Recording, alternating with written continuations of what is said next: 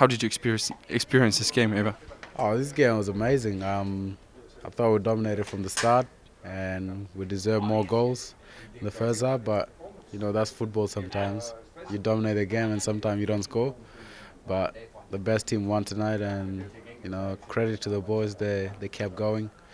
They kept fighting until the end, and you could see that with the winning mentality everyone's got in the team.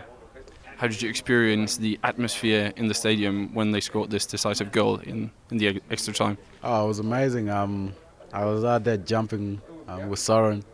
We were jumping, hugging each other after the goal, and it was just an amazing experience, And to go on the pitch and celebrate with the team and the fans was amazing. And welcome to Midtjylland. A lot of people are looking forward to seeing what kind of player you are. If you should describe yourself as a player, what are the words then?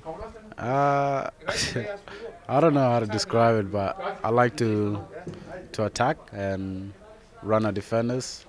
That's my type of game, and I really look forward to doing what I do. And hopefully the fans like it, and the coach likes it, and it suits the team. So really looking forward to it. Your history so far, just in a few words, both with football and your private history. Could you try and tell us what kind of person you are, what you've been going through? Yeah, I was born in the refugee camp in Kenya, Kakuma, and South Sudanese background, my parents. And I came to Australia in 2006 with a family and started playing football, for a club there. And then I got picked up by Ala United, and thank God everything worked out.